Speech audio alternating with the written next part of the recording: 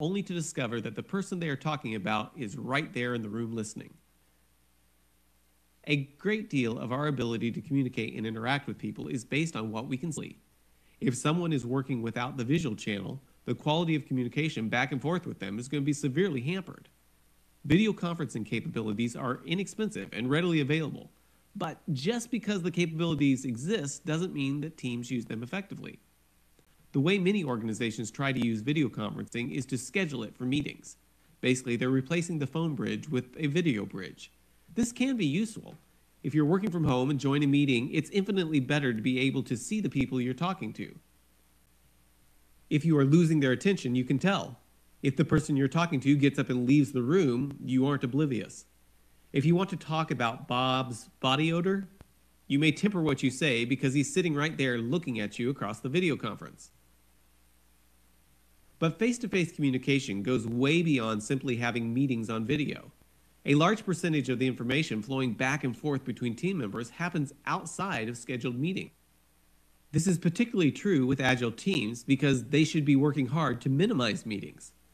That is why the organization invested in team rooms in the first place. Simply doing a 15-minute daily face-to-face meeting on video isn't going to replicate being in the office. The Agile teams I've worked with that have the most effective communication with remote team members have always-on persistent video. Their virtual team room is just that, the virtual room where everyone joins and works on video where they can see and be seen. If there are physical team rooms with multiple people working in them, those rooms get connected to the virtual room with video units that offer good audio and video coverage of the room. They connect first thing in the morning and stay up all day. The value of this type of setup isn't immediately apparent, especially if you see software development as a bunch of solo activities performed by individuals that just happen to be grouped together in a team. However, if you see software development as a collaborative effort, working this way quickly shows its value. If Bob comments to Sue that he's having trouble getting to the development server, Chris can overhear and mention that it's being rebooted and he should try again in a few minutes. This is what would happen if everyone were physically in the office. But with an always-on virtual team room, it can happen regardless of who is located where. This type of communication is exactly why teams started trying to work together in team rooms in the first place, and there's no reason remote people shouldn't be able to participate the same as if they were there in person. I hear some people say that with instant messaging, they don't need persistent video because they can just text each other. Now, I'm all for giving teams good instant messaging tools. It gives you an option for asynchronous communication. If Alice sees on a video that Bob looks like he's really heads down on a problem, on a call, or having a conversation, she may send an instant message for him to respond to when he is busy. Even when talking in the same room, teams are constantly using instant messaging to share URLs, IP addresses, code snippets, and funny pictures of cows, etc. But as powerful as instant messaging is, the Agile principles say that it should always be supplemental to the best way teams communicate, face-to-face. If we want to be driven by the Agile principles, we need to leverage our technology to enable face-to-face interactions, even when dealing with distributed teams.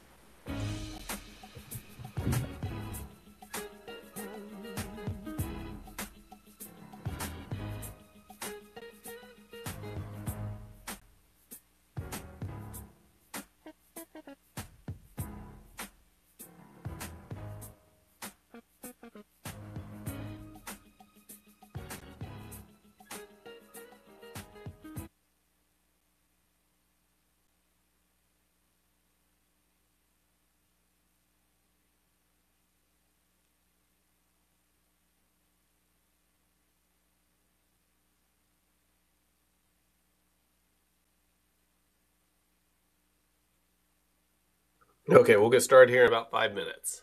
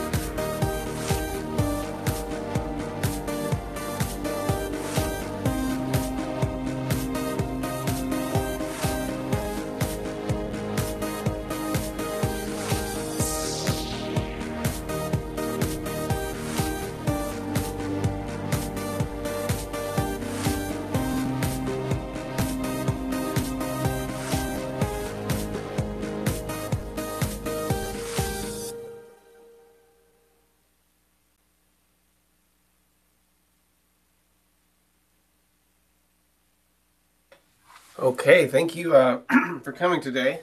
I've had one of those days where everything that worked perfectly in testing starts going wrong when you're doing it live. Well, that was today for me. Lots of interesting things.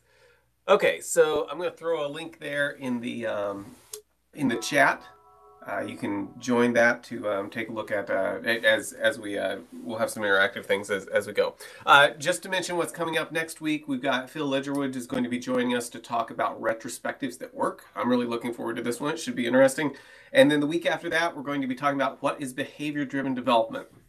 We'll look at videos of robots chasing my young children around and look at how we can define the behavior of horrible insects using BDD, but really just give a good overview of here's what behavior-driven development is, here's how you would use it. So if you or anyone on your team is interested, like what is this, how would it look to use it on our teams, this will be a great introduction to just kind of bring in all the aspects and how they work together. So I encourage you to come to that and pass it on if you know anybody that's interested. Okay, so we're going to be talking about remote Agile. And so I've got a question for you. What's a brief, embarrassing experience you've had in a work-from-home environment? Obviously, keep it safe for work. But what's an experience you've had for a work-from-home environment that maybe didn't go quite as well as planned? Question, do you record these sessions? This shows their site where we can go and review the sessions we've missed. Yes, if you go to Agile LnL, youtube.com/Agile LnL, I'm trying to start posting all of those there. Also, if you go to the events.xeric.net site, there's a list of past events there and has some links. But most of them are the YouTube site's probably the best place. If you can't find it, email me and I will make sure we get you a link to it. Barking dog is probably the worst. Okay, well, I hope my dog doesn't start barking here. Miscellaneous background noises. Okay.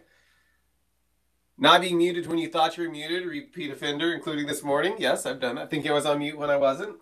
I'm going to tell you some stories about how that's happened to me. Someone jamming on the drums when they thought they were muted. My kids taking out my WebEx session with my manager. Okay. Spouse and kids talking. Maybe you can't say what happened. I was on a video when somebody, the person I was talking to, one of his family members walked behind him wearing a towel. NWA t-shirt, accidentally sneezed while I'm muted. Wife walking through my office, starting a conversation while a conference call, had a coughing fit. Kids walking in during COVID. Yes, child crying. So, okay, so I'm going to be in good company here where I tell you some of the things that have actually happened to me. So I'm glad about that. Usually laugh things off, forgetting I was on mute, eating on camera.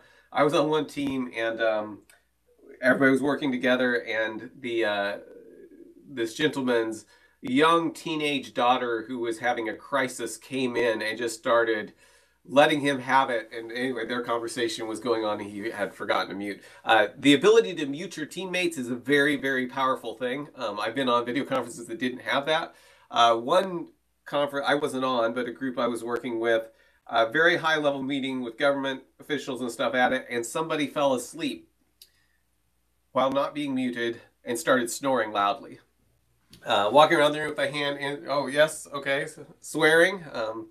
Okay, we got lots of experiences losing internet. Okay, yes, so lots of things have happened. I wasn't on video. I had goats break into my office one time. They thought they saw another goat in their reflection in the glass door and pushed their way in from the outside, and I had a mom and baby goat running around my office for a few minutes. Cat in front of so the thing I love about the cats is when it's just the tail and you don't have the sense of perspective, and so it looks like there's a giant tentacle about to grab your coworker. That's always exciting. Okay, well, let me tell you a story I had.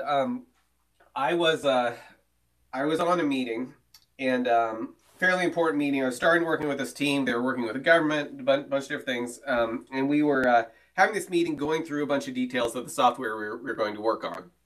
And I needed to blow my nose. And so I'm there, everybody's on video, face-to-face, talking to each other, and I'm like, okay, I'm on mute, so that's taken care of. I know what I'll do. I don't want people to see me blow my nose, so I'll just go up here, I'll put my mouse over the video button, and I'm going to click, it'll turn the video off, I'll blow my nose, I'll turn it back on, it'll just look like a blip to people, no one will know what would happen. And yes, I was very much overthinking this, but I bet you have done stuff like this as well, right? So I've got this plan in my mind of how I'm going to do it to make it look as smooth as possible. So I do that. I go up and I click, I blow my nose loudly, and then I go back to turn my video back on, and I realize my mouse was not over the video button. It was over the mute button, which had previously been muted. So from my team worker, from everyone else on the call, from their perspective, Mark's there. And of course, when you make noise, it focuses on you, right? So Mark's there watching, paying attention, you guys full attention and stuff. And suddenly he goes up, he comes off mute, he blows his nose loudly, and then goes back on mute again. Blows his nose loudly, comes up as the main person talking, and then goes back on mute again. So that was exciting. Okay, we got lots of things people have had happen. Okay, so this is just part of being online, right? Another example I had of a mistake I made is I was doing this video conferencing and doing one of the lunch and learns, but my video setup has the video conference setup, and then there's the thing that does my green screen and all that stuff. Well, I accidentally left the wrong camera on, and so in addition to seeing me on my slides that looks all professional and stuff, they also had a picture of me from the waist down with the green screen, a bunch of junk lying around on the floor, and me with fuzzy slippers on. And that was up on the screen during the entire thing until somebody, at the end, somebody said, I don't know exactly why we were looking at your feet there. So that was exciting as well. Yes, people that have worked with me, tell the tractor story. I've heard it. I will tell that at the end. Oh yes, the bathroom breaks while wanting to listen in. That is a scary thing. I've heard and seen instances of that going horribly wrong. So yes, I was actually on a very important call one time, and suddenly this toilet flushes in the background. But I think that happened to the Supreme Court during COVID. Like they were making arguments and stuff, and somebody flushed the toilet. So anyway. So these are all things. It sounds like we're all in good company. These are things everyone has experienced one way or another. So let's go back. We want to take all what we're going to be talking about today. We want to go back to the agile principles. So let's look at a few agile principles that might influence the way that we work remotely. Business people and developers must work together daily throughout the project. Okay, this might have an impact on how we choose to work when we're working remotely. Build projects around motivated individuals. Give them the environment and support they need, and trust them to get the job done. Do your teams have decent equipment to work from home or hybrid or whatever they're being asked to do? If they don't, we're not following this principle. The most efficient and effective method of conveying information to and within the development team is face-to-face conversation. And we'll be talking about this one a lot. Agile processes promote sustainable development. The sponsors, developers, and users should be able to maintain a constant pace indefinitely. We can't ask or allow people to work in a way that's not sustainable. I've been on some teams that were, the Scrum Master was in a different time zone. So she'd usually start early and then often stay as late as the latest time zone to work. And the team started kind of taking it on themselves to encourage her to go ahead and log off, because they were trying to make sure that the team was working sustainable. And that included encouraging the Scrum Master, look, we've got the rest of this for the next 2 hours. You've been here from 6 a.m. our time. If you don't need to do anything, go be with your family. Go take the time off. Let's make sure we're being sustainable.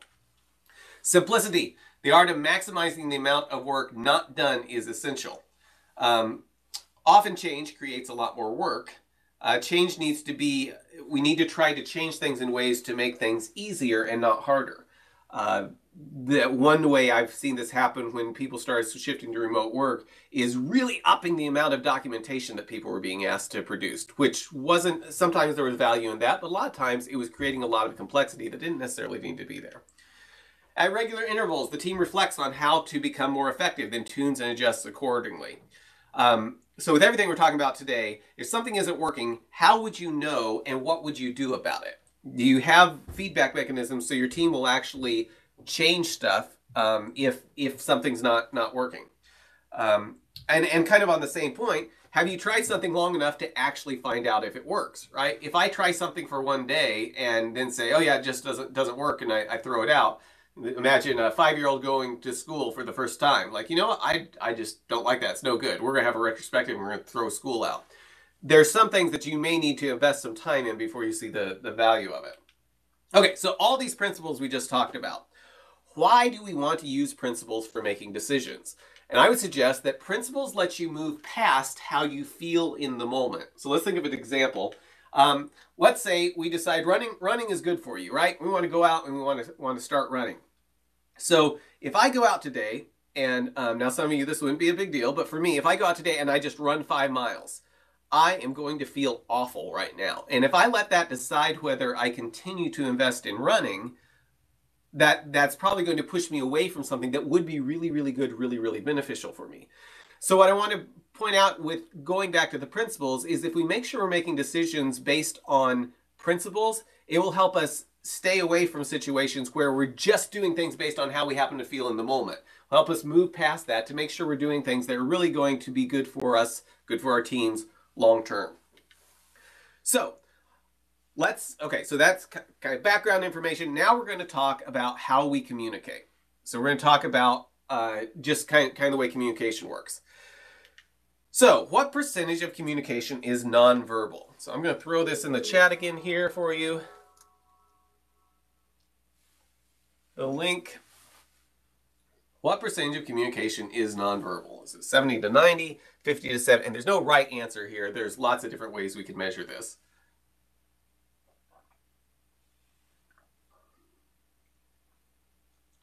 Okay, and it looks like we're like 50 to 70% looks like the highest one we've got right here. Like I said, there's no right answer. It depends on how you measure it, but just want to see what people kind of think or what you've heard. Okay, so most people are saying 50 to 70%, which is a statistics that we've heard quite a bit. It comes from Albert Merhabian. I think I'm saying his name right. Which also he has a book. He's still alive. I'm not sure how active he is still today, but he had a book I found on Amazon called The Name Game. And it's a list of names for your baby. It's the decision that lasts a lifetime. List of names for your baby, and then how those names are perceived on all these different scales of different things. It points out some things like, you're probably not going. We don't have any linebackers named Percival. So is that because of their name or what? Anyway, it's an interesting book. But when I looked this up on Amazon, it was kind of interesting. Check out that price. $877 for the paperback version of that game. I'm not sure why it was quite so expensive there, but I thought that was interesting. Okay, so that was side note. Anyway, his research he came up with when some of the experiments he did. He said that 7% of communication is verbal, 38% is tone, and 55% is visual. And this is a statistic you'll hear used a lot of times. The study was fairly small. It actually says that this is how much information is coming from these different channels when the meaning is somewhat ambiguous. So if we just look at this right, our solution should be we should use grunts and interpretive dance, right? Because the tone right here, we can do that with grunting. The visual is 55, we can do that with interpretive dance. And so the 7% verbal, don't worry about that. Grunts and interpretive dance can do everything we want to do. Video is getting fuzzy and clearing cycling. Okay, let me see. There's something I can do to improve that. Maybe I should stop moving around quite as much. That's how I romance my wife. Wow, that's pretty exciting. Okay, let me see if this gets better. Trying to see if I've got a quick way to switch to something else. How's that looking for everybody now? Is it still looking bad? Okay, I'll try something else if it looks like we're still having problems. But what you say actually does matter. Like the words actually does matter. And Moravian's stuff was not to say that the words don't matter, but he was trying to call out how much the visual part of it plays value, particularly in deciding how well people like you. That was a very, very big piece of the visual. So one of the examples I think from the book was if somebody says, "I don't have a problem with you," just those words convey very, very little because the meaning's a little bit ambiguous, right? That could mean the exact opposite of what they're saying. It could mean lots of different things. And so his point was if the meaning's ambiguous, the tone and the body language is very, very important. There was another study here recently, or I think it's more recent. No, I guess it's more recent than Moravian, but still been a while. I think it's 2012. You can find this on Harvard Business Review. It was the New Science of Great Teams. And they did a study within this office, and this particular study found that 35% of the variation in teams' performance could be accounted for simply by the number of face-to-face exchanges among team members. So what they did is they looked at all these teams and how they performed, and then looked at how often they ran into each other at the water cooler. So how often did they just have these these natural conversations just arising because they ran into each other at the water cooler, or because they got together over lunch, and those types of interactions, things not even necessarily directly about work. And it goes on to say, it may seem illogical that all those side exchanges contributed to better performance rather than distract a team, but the data prove otherwise. So what they found was the teams that were performing the best were the ones that were actually having more distractions of just interacting with each other. Now, you can find the study, and it was specific situation stuff. It doesn't mean that your goal should be just to try to distract your team. But I think there is a core key element here that those side exchanges that seemed like they weren't necessarily related fostered a bunch of collaboration that let the teams work more effectively. So that brings us to the idea of video conferencing, right? If everybody's working home, obviously this is what we need to do, right? If we want to have just these face-to-face communication, lots of it is a visual channel, and we want to have kind of side conversations going on and these side exchanges, video conferencing is the way to do this, right? Because research says a large portion of communication is visual. Agile says the most efficient and effective way to communicate is to face-to-face. Therefore, what we need to do is schedule video meetings all the time. This is obviously what we need to do, right? If you experience the lockdown from COVID, you may have actually experienced something like this, right? So is this the solution? It doesn't necessarily follow that that's the solution, but let's run with it for just a minute. Let's pretend that that's the solution, is having lots of scheduling video meetings. I remember when COVID started, trying to get a hold of anyone became very, very difficult because they were just booked with video meetings the entire time. So we're just going to suspend the logic issue with this for a minute and pretend that this does make sense, and then talk about what the objections might be. Okay, one thing would be online meetings are exhausting. That's one thing I've heard people say, and that's a legitimate example to why we don't want to have online meetings to try to replicate face-to-face communication that we have in an organization. But let's challenge that and let's say, is that actually a good reason? If something is more effective, might it wear you out more? So here's an example right here. Okay, so any of these 4 positions right here are going to be exhausting, right? If I'm hanging out in any of these 4 positions and actually using the machine, those are going to be exhausting.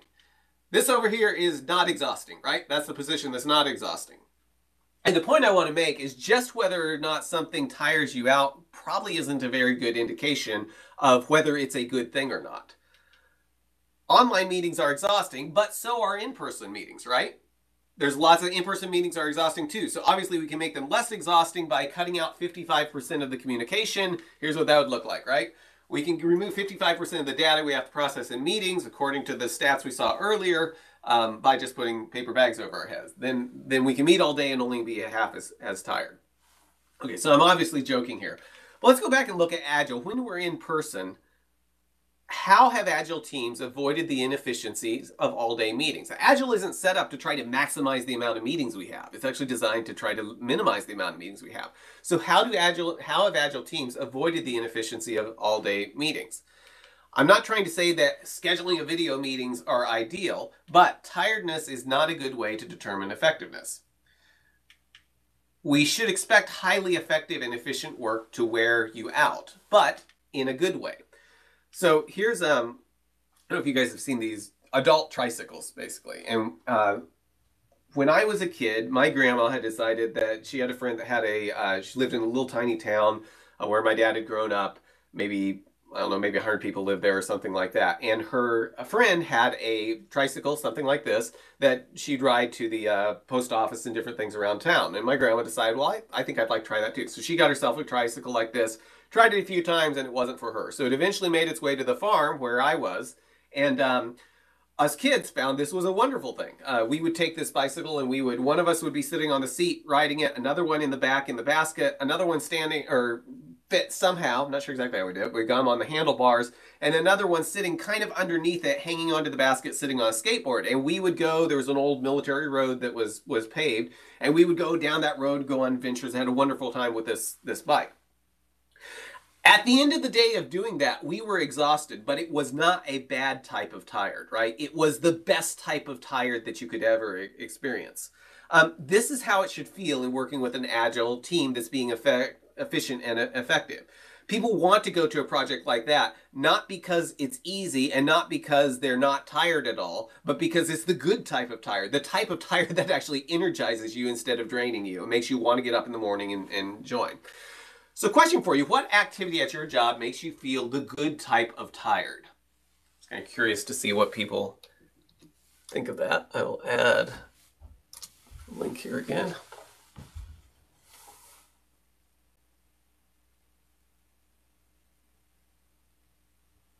Leaving work is the good type of tired, okay? Making progress on a project or task. PI planning.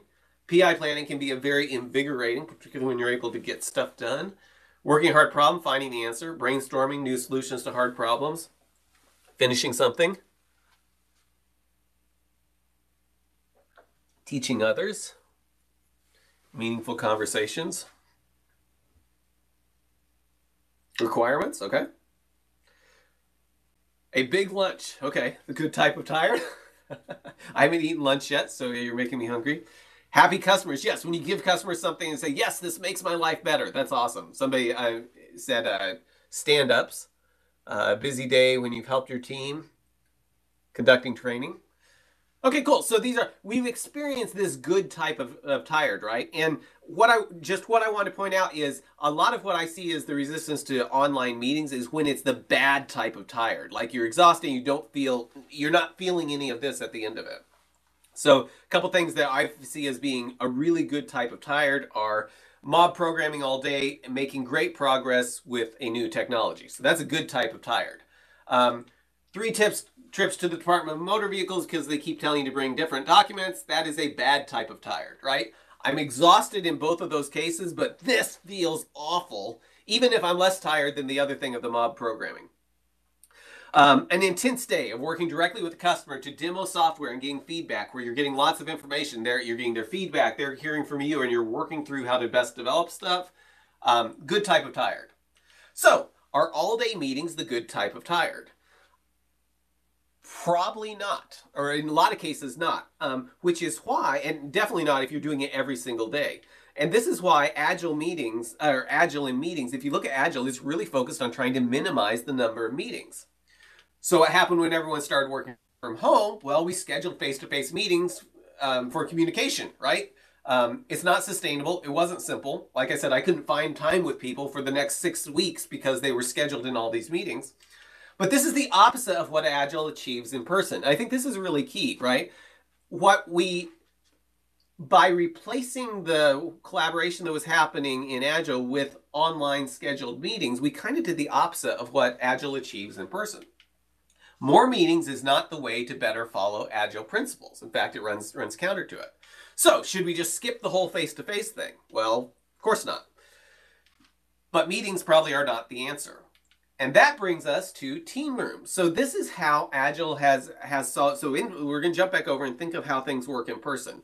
In person, a lot of the way that we've gotten rid of the meetings that normally would be required to say, okay, we'll meet about that next week or whatever, is we create team rooms where communication can happen really naturally. So in team rooms, we have instant face-to-face communication, right? If I'm in the same room with you, I can look over my desk and holler at you and talk to you. You can jump in and out of conversations. If I'm over here working with someone and like we get to the point and I don't need to be part of the conversation anymore, but it's continuing on, I can go somewhere else, right? I can jump in and out very, very easily. It's very easy to tell if somebody's busy or not. I can look over and see, hey, Bob looks head down over there doing this programming thing. Oh, Sue over there is playing solitaire. I bet there's not going to be a problem if I go over and talk to Sue. Much information is communicated by overhearing it. If you've been in a team room, I'm sure you've experienced where you've been there talking to, or you've been working on something, and you hear kind of out of the corner of your ear somebody talking about something that you dealt with yesterday, and they're talking about how they're going to try to do something. Hey, wait a minute, I had that experience yesterday. Here's how we fixed it. Let me show you how we did that because it took me about a good hour, and I can save you that time. And there's no overhead of scheduling a meeting room, right? It's not like, okay, we're going to find a meeting room and maybe in the next 3 weeks we can sit down and have a conversation about this. No, you're right there. You just have the conversation. And visual communication is happening naturally. You're looking at each other. If you're having a communication and you know somebody's not comfortable with something, it's really easy to see it because you're right there talking to them versus if it's happening over email or something like that. Okay, so team rooms, right? Thumbs up. Those are great. Well, how could we create virtual team rooms? What would that look like? What would teams look like if we were trying to duplicate what team rooms were giving us on person and try to get some of those advantages, but doing it virtually? So virtual team rooms, can we get things like, so if we're thinking of virtual team rooms, what's the technology that could give us instant face-to-face communication, jumping in and out of conversation, easy to tell if someone is busy or not, information being communicated easily by overhearing it, no overhead of scheduling a meeting room, and visual communication happening naturally. Well, here's a list, right? We've got some of these things. We could do an email list, or we could do an online forum, or an SMS group text, or chat software, phone bridge, or video room. Well, if these are our goals over here, email list. Well, that's not going to be instant face-to-face communication. Sometimes there are ways to jump in and out of conversations by subscribing to Scrum. It's not really easy to tell if somebody's busy or not. It's nice because it's asynchronous, right? That's advantageous. Much information communicated by overhearing it. Not really. You probably had the experience of not being on an important email list that people put lots of work into, and you had the one piece of information that would have saved them a lot of time. No overhead of scheduling a meeting. That's true with email. Visual communication happening naturally. No. Well, if we go through all these things and try to think about the stuff that we're trying to replicate from a team room, all of these things hit different pieces of this, right? An online forum, there's some really big advantages of that. SMS group text, it's mobile where people have access to it. That's nice. Chat software, that's really good. You can kind of tune it out and then come back and see where you pick up. Phone bridge might do some of these things, right? You're at least real time with people. But the video room is actually the one that actually catches most of this. And now notice when I say a video team room, I'm not saying a scheduled meeting. So think about a video team room. If we're in a physical room and it's time for a daily face-to-face meeting, you just stand up and have the meeting, right? And if you're using a video team room as an actual virtual team room and not as a meeting, you can actually recreate this type of experience of it just being the place where people hang out and work together. So in a virtual team room, you need to ask Bob a question. Well, you look at Bob and see if Bob's busy. Oh, it looks like he's busy. Or it looks like he's not online. Okay, I'll get to him later. Or I'll send him a chat message. Sue and Alice are talking about something that you're interested in. Well, you just tune in and listen to it, right? Just like you would in a physical team room. Security needs to ask your team some questions. Well, if you're physically in a building, probably what you do is say, hey, come on down to our team room. We'll have everybody there. We can talk through this. That's the type of thing that you can do with a virtual room if you want to do that. Let's check a couple questions here. Yes, and Sean, the thing you're talking about just kind of hanging out together, I think is very, very helpful. I have seen people do this with voice, where they're just on kind of a conference bridge working together, and some teams have found that works very, very well for them. The most effective ones I've seen actually get to the point where the video is comfortable. Another example, Alice is going to spend 30 minutes explaining some new technology. Well, we could schedule a meeting 3 weeks later to try to do that. But if we've got the same concept of a physical collaborative workspace, it's probably just a matter of saying, okay, after stand-up, or after our daily face-to-face 30-minute meeting stand-up or 15-minute meeting stand-up, Alice is going to go through this new technology, so everybody stick around that wants to talk about this. She'll show you. If you're working on something else, that's fine. You can just kind of listen in. If it needs 100% of your attention, you can do that. Other thing, your kid just walked into the room with their faces covered in red and green markers, right? This is an experience you might not have at work, but these are the types of things that in a virtual team room, you're probably going to experience. the people that I have worked with where we've all been remote, I know their kids a lot better than the people I've worked with physically in the office. So you can use all kinds of other technology, but with a video team room, face-to-face becomes the default, becomes the primary. It's the way that things happen as a first choice, and then you can back off to something else, move to something else if you need to. Now, some of the objections I've heard to virtual team rooms are, I don't want people looking at me. And I do get this. The first time I worked with a team that was saying, hey, this is how we want you to work, it freaked me out. So I completely get how this feels. But then I got to thinking, and I realized when I'm at work, people are looking at me all the time, right? I'm not going around like this trying to hide stuff. So as long as I can set up an environment where I'm okay with it being my work environment, like maybe not pointing it at the rest of the household, I can probably, for me, when I was thinking through this, it was like, okay, well, I can get used to that because it is just like I'm at work. It's just they've got my space on my bookshelves behind me instead. Another argument I've heard against this that I found interesting is people were complaining that it's not asynchronous. And you may have seen a chart that looks something like this. So this was from Matt Mullenweg, who did the WordPress software. Distributed workers, 5 levels of autonomy. And at Automatic, which is the name of the company that produces WordPress, they're striving to get to this autonomous way of working. That's one of their goals. They have people in lots of time zones, all the way around the world. So this is something that they're just striving for. They're modeling this after self-driving cars and how they're progressing toward being autonomous. So that's an interesting idea, but asynchronous isn't a solution necessarily, at least in my mind, to distributed work. Asynchronous is an effort to let people work autonomously. Autonomous asynchronous work can be a good goal, but it doesn't describe all kinds of work. And particularly if we think of what Agile is for collaborative work. It's a way of being able to try to work together. And if we're trying to achieve the efficiencies of collaboration, we need to make sure that we're not focusing on being autonomous when what we really need to be efficient is collaboration. So there's some overlap, but these are headed in very, very different directions, at least on a personal level, on how I interact with other people within the team. So Agile creates individuals collaborating in teams with some degree of autonomy. So the teams have the autonomy to work together as a team, but the individuals are working in a highly collaborative way, which is almost the opposite of trying to let the individuals work in an autonomous way. Let me check the comments right here. In a real workspace, conversation happening 3 cubes down can be ignored. With a video team room, it's like having everyone in your cube all the time talking. So I think that's a very, very good point. What I found is there's a size that works. If you're working with a team of maybe 4 or 5 people developing together, I found that works fine. And even higher, maybe like 8 people, it works okay. The other thing I've seen that works well is if I am in a really, really busy room and I'm having a conversation in physical stuff, I've heard people say, hey, can you guys take that over to a breakout room because we're trying to talk about something here or focus on something else.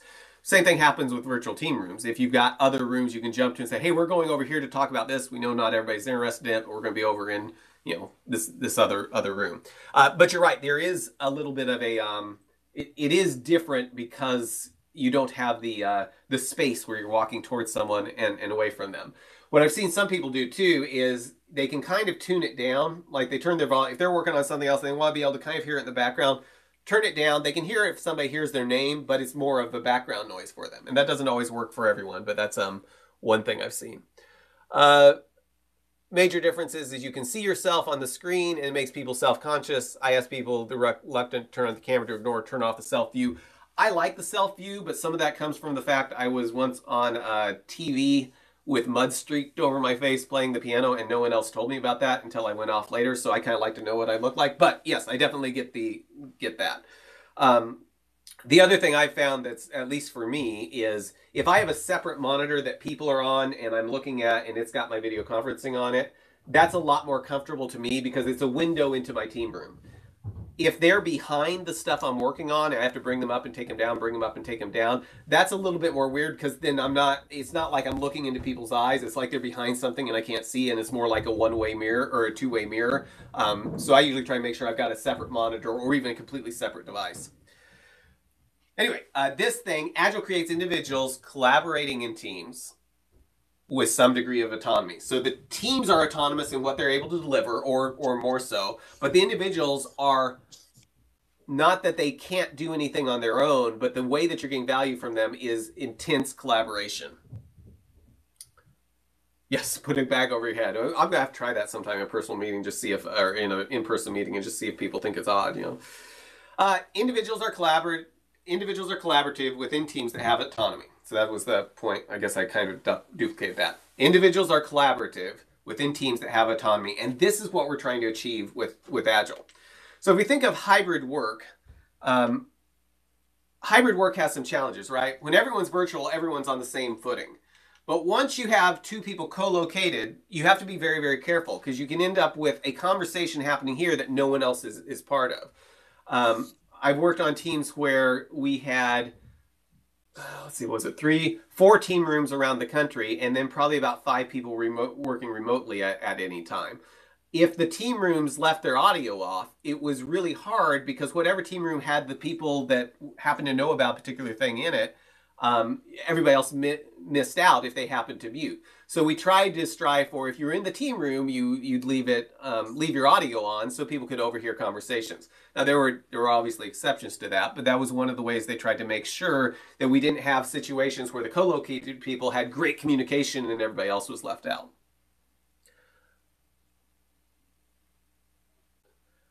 Yeah, I like the comment about the eyes fixed. That's why I like having a big monitor for my team room so I can see people well, and also, well, and I like to see how I'm showing up to them too. But that being something that's separate, even a completely different device than the computer I'm working on. Giving people a window into their team room. This is what I was just talking about having this other device, other monitor at least, that's looking into the team room where all their teammates are. There's also, in hybrid work, one of the challenges is the cultural messages, right? If being in the office is seen as being better, you may end up with some type of hierarchy. I think a lot of businesses are really trying to figure out how to deal with this right now. So thinking about other technologies, so some of the other things that we looked at can be very, very good tools, right? I encourage teams to try to take a video first approach because that best seems to align with the Agile principles. And when you've got teams that are comfortable doing that, once you get over to the point that everybody's comfortable with it, what I usually see emerge is people are like, hey, I'm going to go heads down for an hour. I need to work on something. Ping me on chat if you need me for something, then I'll jump back on. And you get this really good, highly collaborative, but people finding ways, if they need a little bit more space for something, happens very naturally. Persistent group chat. This has been one of the biggest things that I've seen, and this is fairly common now. A few years ago, some systems were hard to set up like this. But where there's a chat that's still there, even if you don't happen to be online. So you can go back through and scroll through and see what you missed when you're out to lunch, which is great if you're on different, have people in different time zones. Persistent chat is shared area, not hundreds of channels. If you have hundreds of channels, you end up trying to dig through to find where things were. Searchable is a big deal. Accessible from personal mobile devices. Not every place can do this, but the places I've seen that the teams are most collaborative, they've got it to where they can jump in and review the messages, even if they're kind of away from their desk or something. The place I've seen some teams get to the point where their friends were the people on the team. So one guy was on vacation and he sends back a vacation picture and then a little bit later shows his car, which is wrecked because he had hit a turkey or something like that. But his friends were on the team. Those were the people that he was wanting to share stuff. He wasn't working during his vacation, but that was just the people that he was chatting with. Easy to post pictures and links. Doesn't invisibly mangle code. I've seen that happen a lot. Hooks from the build server so you can send notifications to it, and being able to tag people if you need to say, hey, I need to make sure Joe sees this or something.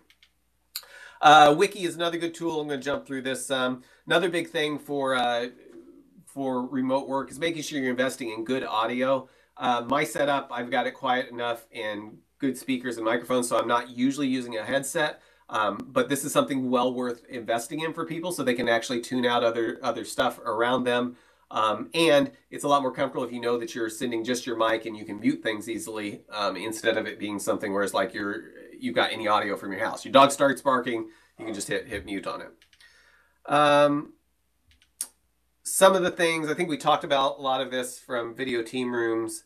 Blurring backgrounds, I know that's something that's very common now. It used to be something that was harder to get, so that's been great. Another great thing I've seen with video team rooms is if you have a telephone call-in number. I remember I was going to San Francisco, the team I was working with was there, and I couldn't get in the building.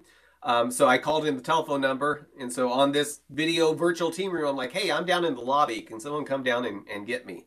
And it was used like that often when somebody just needed to get in and talk to the people in their team room. Okay. I'm going to rush through this because we're going to do stuff at the end here. Some of these things, when I first wrote some of these things down, these were harder to do than now. Adjustable zoom, that's one thing that I found. Somebody mentioned not being able to see people's eyes, but if you've got a system that lets people really kind of say, here's the frame I want to present. Oh, and this was another one. Having separate, and I know this can't be done all the time, but I found for me it's been very, very useful. I've got separate hardware for the video team room that I'm in. If I need to reboot particularly if I'm working on something that needs to reboot the system occasionally, that keeps it separate so I can keep having conversations even if I need to reboot my laptop, which is very similar to what I would be doing if I was in a physical team room. That's been very useful to me, even if the other hardware is just a cheap computer that I've set up and used for video conferencing. Forum software, another way.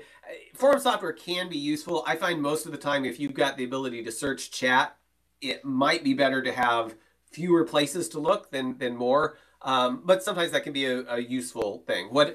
With all these tools we're looking at, what I have found to be kind of an anti-pattern is trying to do all of them. We've got a wiki, we've got forum software, we've got our personal chat, we've got a shared drive, and we've got all these things.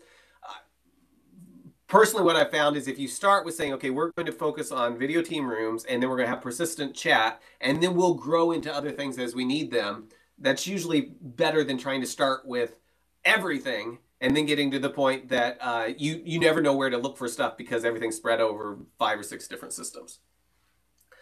Let's see.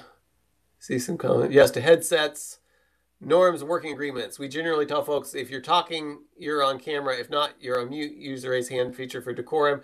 Not everyone wants to, but Mark's point, what if you were in the office? I think it depends on the size. If you've got 4 people, you want them to develop the ability to interrupt each other respectfully. So you've got 4 or 8 people, maybe even 12 people, something like that. It kind of changes the bigger it gets. But what you don't, if I'm in the office talking to people, it's easier for me to kind of interject into a conversation than if I'm online. If it's smaller number of people online, there are ways to do that. But if the video is being used well and you've actually got a good setup, I've been in lots of situations where somebody will be talking and then say, Mark looks like he's got something he wants to comment. I didn't raise my hand or anything. They're just looking at my face and realizing I'm thinking through this and want to say something. That's when I think you're really starting to see that you've got the right setup, is when you're having conversations and people are reading your face to try to say, hey, let's let this person say something. Or I'm going through this and I'm looking over here and Sally looks like she's not really on board with this. Let's hear her concerns. So that's where it really starts working.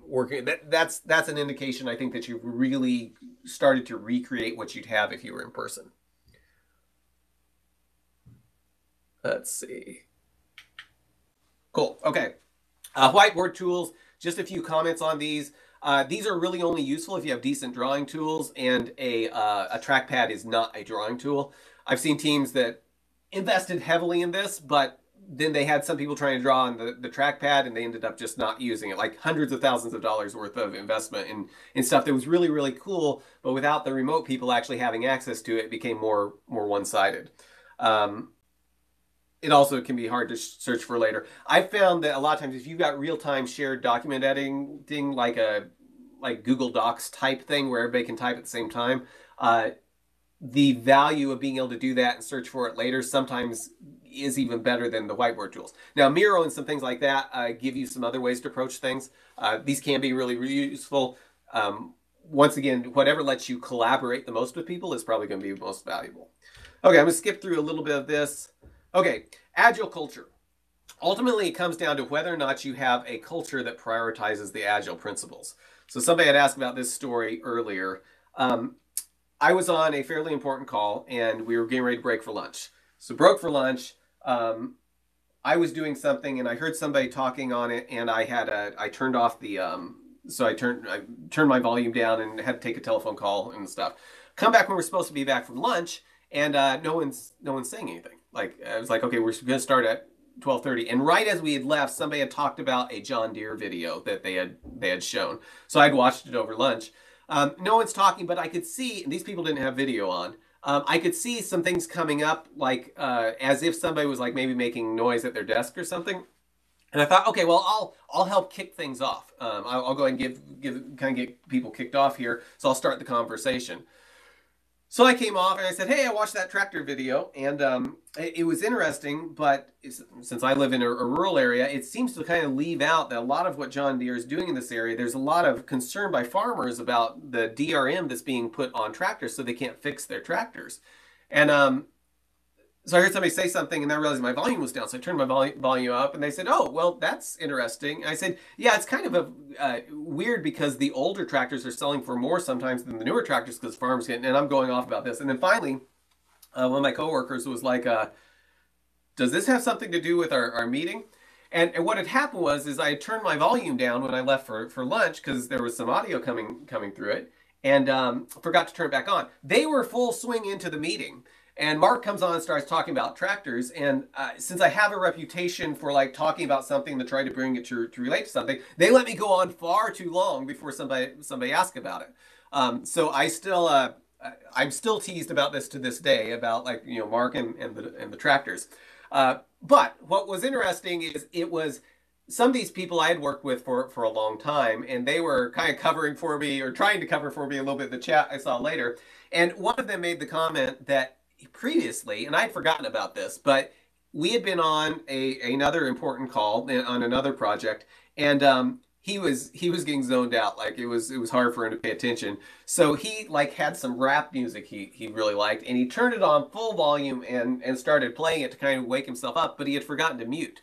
So it starts making all this, depending on your view, but coming through, it sounded like no, depending on your view of rap, but coming through the thing, it sounded like lots of noise, but it was music. It was like, hey, I think your dogs are barking. You may want to mute or something like that. And he was making the comment that like, yeah, back when this happened to me, Mark had my back, so I was trying to cover on this. But point is that if you're working online like this, you're going to have to develop a culture of trying to looking out for each other, being able to mute each other when they need it and stuff like that. And you can create a culture around it of your friends and you're all trying to work together the best you can. So back to the Agile principles. Business people and developers must work together daily throughout the project. The most efficient, effective method of conveying information to and within a development team is face-to-face. Build projects around motivated individuals. Give them the environment and support they need and trust them to get the job done. And Agile processes promote sustainable development. The sponsors, developers, and users should be able to maintain a constant pace indefinitely. If you're looking at these principles and trying to say, how can we best follow these principles in our situation, you'll find what works right for you. It may not be the first thing that people are most comfortable with, but if you're driving by the principles, you'll get past just, is this uncomfortable, to say, is this actually better for our team?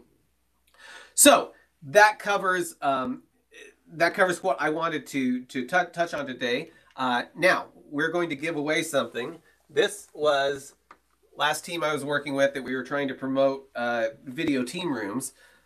My kids and I printed up all these shirts, right? So we've got all these t-shirts encouraging people to say, we value face-to-face communication, turn your video on.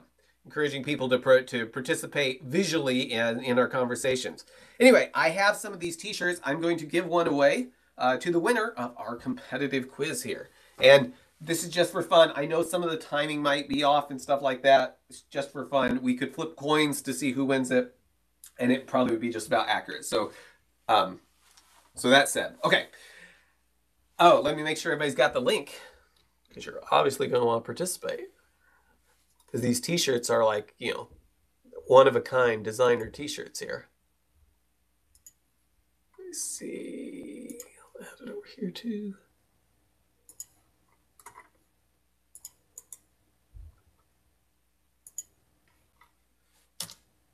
Okay, so let's get started. Everybody said, supply just the image. Send me an email. I can send you the image of it. Somebody was making one with their Cricut, I think. How does in-person Agile cut down exhausting meetings while still collaborating? So if we think back how we acted when we're in person, how does it handle cutting down exhausting meetings? Does it do it by putting paper bags over our heads? By using team rooms? By using 2-hour workdays? Love those. Unlimited monster drinks or brighter lights? How does in-person Agile cut down exhausting meetings while still collaborating?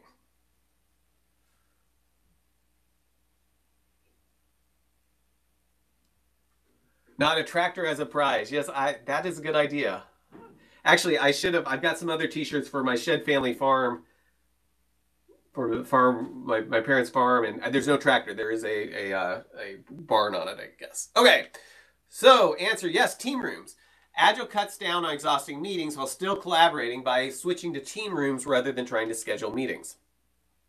Here's our leaderboard, and if we have too many people winning, if everybody gets it right, I'll have to do something random, but I can give away a few shirts, I think. I'm not sure how many I've got.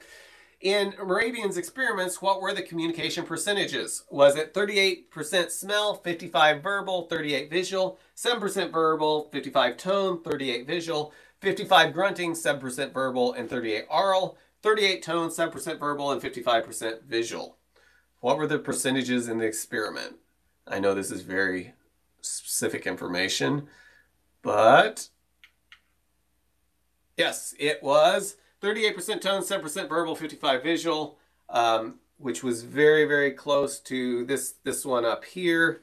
55 tone. Yeah, this one swapped the visual in. So very good on that. And yes, the grunting, I like that we've got 9% saying it was grunting and verbal, but that isn't what he measured. I think that would be a great experiment to do, though. Tim Allen disagrees, 50%. Okay, very good. We got 3 people in the top spot now, but that can change quickly. In the Harvard Business Review article, New Science of Great Teams, what accounted for 35% of a team's performance? Was it team cohesion, grunts and interpretive dance, side exchanges, or team skill sets? Now, some of these things can be very good, but specifically from the quote I showed from the article.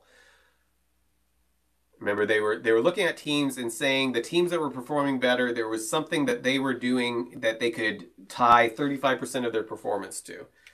And it was the side exchanges. I knew I tripped some people up with this. So it was the side exchanges, which probably could be a good related to team cohesion. But the specific thing they were calling out is that when the teams had interactions at the water cooler or break or just running in past each other in the hall and talking to each other, and I think they actually had badges so they could tell when people like met in passing and talked, they would like read off each other. They found that 35% of the performance of the teams was tied to how many of these side exchanges happened. And it was counterintuitive because they were expecting, and if I remember right, this wasn't even a highly collaborative task. I'll have to look at the article. But it was something that you wouldn't expect this to make as big a difference on the performance. But just having those conversations, those things back and forth, and this is one of the things that when I've seen teams that have really, really worked well together, they're using video team rooms. One of the signs is when of saying, hey, this team is really starting to get it, is when they start commenting on each other's weather. Like, hey, I see out your window, it looks like you've got a storm coming. Are you okay? Do you need to go to the basement or something like that? When they're having those types of conversations, so it's not just about work, but they're coming the same way they would if they were in person. Okay, our leaderboard here. Okay, we've still got 3 people in the top spot. Very good. Why did Mark say we should use principles? Was it to move past how you feel? Was it to be agile? Was it to be certified in Scrum, to develop software, or to make meetings faster? Remember, these all may be good things, but there was one specific thing I called out at the beginning, being about why we should use principles to make decisions. 2 seconds left. To move past how you feel. Yes, we want to follow. following the Agile principles will help us to be Agile. But the specific thing I was calling out earlier here was that if we make decisions just based on how we feel, we may not get far enough to actually start getting the benefits from it. I was talking about like if I'm running based on how I feel the very first day, I'll probably just give it up. But if I'm understanding the principles, it will help me make sure that I'm doing things that are good for me beyond just how I feel. Okay, leaderboard. I think I've got 2 more questions here. Very good. Okay, we've got Darren in the top spot. What is next week's Lunch and Learn? We showed this at the very beginning. Is it Agile at a Distance, Effective Remote and Hybrid Teams? Give you a clue. Well, no, I won't give you a clue. Retrospectives at Work. What is behavior-driven development? Using ChatGPT to create user stories? Or the curse of the testing pyramid? And time's up. Yes, it is Retrospectives at Work with Phil Ledgerwood. I think this is going to be very, very interesting. I know I'm looking forward to it. I would encourage you to take the invite you have and email it to, just forward on. You can forward it on to people. It's fine to do that, either not just in your organization, but any coworkers, colleagues you have elsewhere. This should be very, very interesting. So I'd encourage you to get that out there for anybody that might benefit from being able to really make their retrospectives work, which probably is most teams that are doing Agile. Okay, our leaderboard. Oh, we got Drawns in the top space now. In Agile, individuals are blank within teams that have blank. So in Agile, individuals are autonomous within teams that have collaboration. They're happiest within teams that have autonomy, or they're autonomous in the teams that have productivity, or collaborative within teams that have autonomy. And this came to when we were talking about distributed work. And yes, it was collaborative within, individuals are collaborative within teams that have autonomy. And the point of that was if we get really focused on how to make people work autonomously, we'll miss out on a lot of what Agile is designed to do, which is to get efficiencies from collaboration. And I think that's the end. And okay, Lucas pulls in the top spot. So very good, Lucas. Send me your take a screenshot, send it to me. As a matter of fact, let's see what we've got here. I'll tell you what, we will give t-shirts away. I was thinking we'd have probably 3 winners. So Lucas, Drawns, and Darren, send me a screenshot, just an email and your mailing address, and I will get you your very own We Value Face-to-Face Communication shirts sent your way. So thank you everybody for coming. Really appreciate it. I'm going to stick around for a few minutes if anybody has any comments or thoughts they want to talk about. And hope to see you next week when we're going to be talking about retrospective. So please pass that on to anyone that you think might be interested. Thanks, Mark.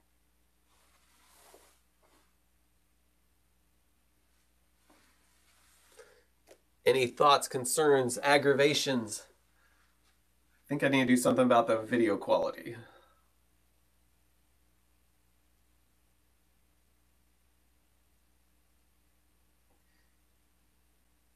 Oh, I forgot. There's one more thing here. If you're still there, if you can give feedback on what you thought of this, I would really appreciate it.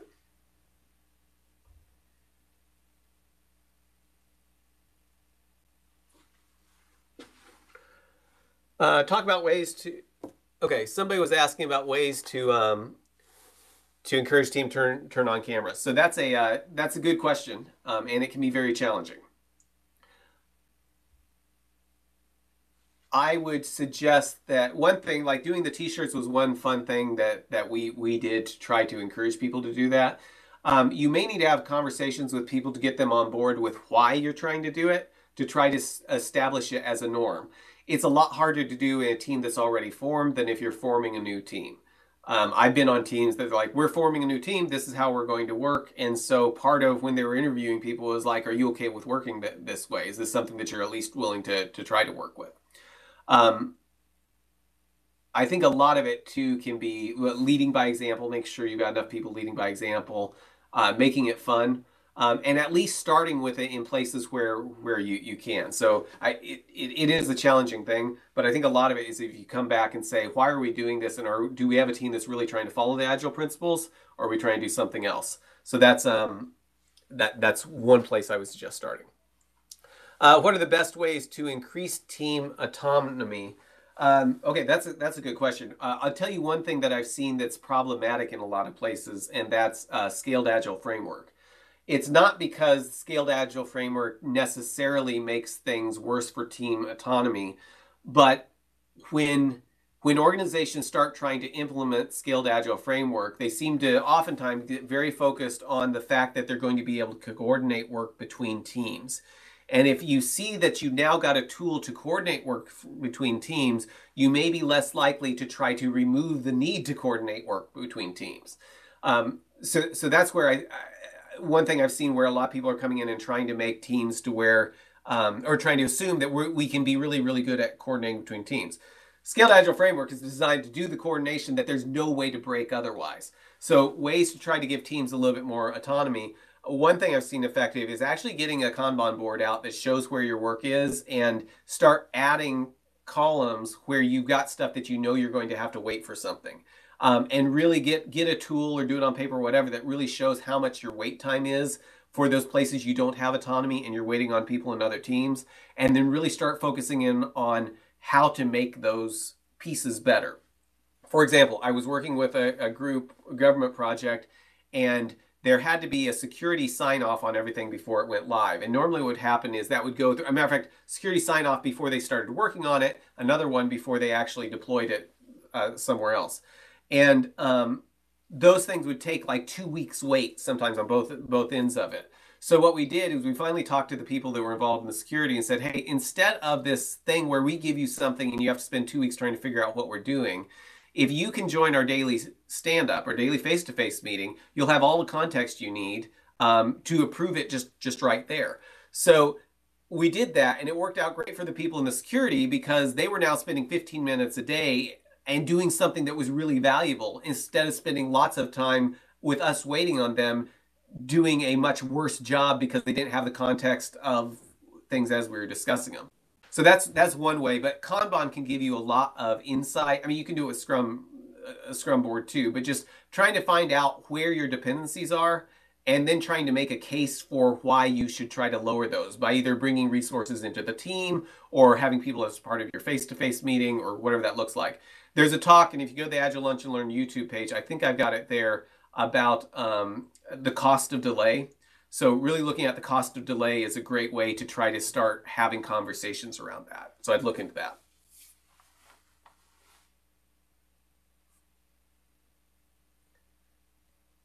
Any other thoughts, concerns, questions? Yeah, great question on that.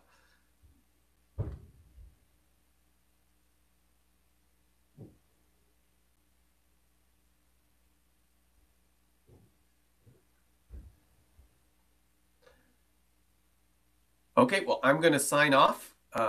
Please don't hesitate to reach out. You can always reply to anything you get from me with an email if there's other questions or if you got ideas for future Lunch and Learn, or if there's something and if we can get together and do some more customized stuff for your company. But have a great afternoon. Thank you, everyone.